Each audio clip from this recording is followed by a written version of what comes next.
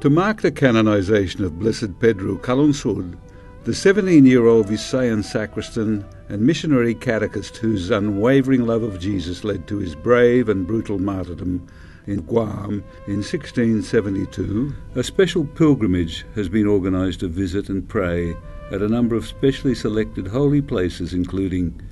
Assisi, where St. Francis founded the Friars Minor, the Franciscans;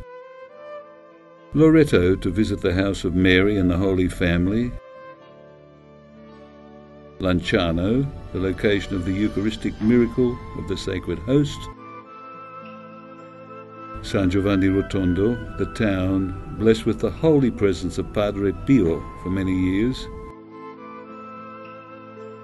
Monte Sant'Angelo and the sanctuary of Michael the Archangel; the Abbey of Monte Cassino, founded by St. Benedict; and many basilicas and historic locations in Rome, where, on the 21st of October 2012, the Holy Father will canonize Blessed Pedro Calungsod to become the Philippines' second glorious saint.